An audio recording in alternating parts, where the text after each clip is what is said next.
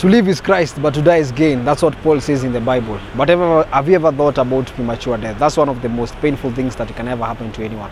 I've lost some of my family members due to premature death, some of my friends that I know due to premature death.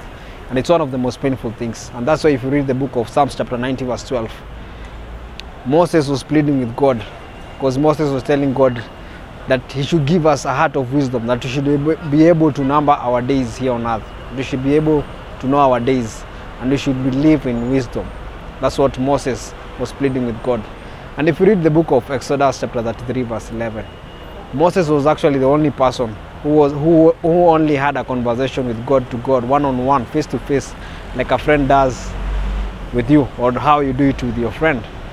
So that's when Moses took that opportunity to tell God that he should give us a heart of wisdom, so that we can be able to know and to count our days here on earth, that we should live in wisdom by fearing him. And that's why if you read Numbers chapter 12 verse 7 to 8, God is always furious and anger. His anger is in another level, and God hates sin.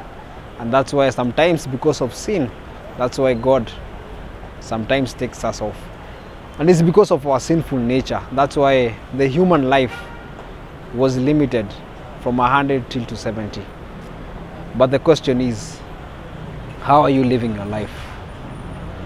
How are you living your life? Are you living your life righteously and in a godly way?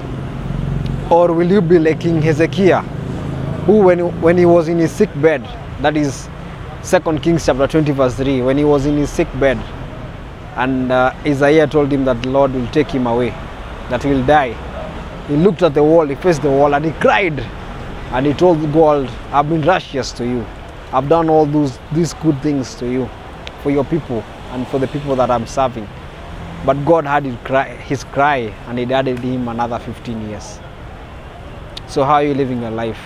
Maybe never die a premature death. There is nothing as painful as dying a premature death. Be guided. Ken Guji.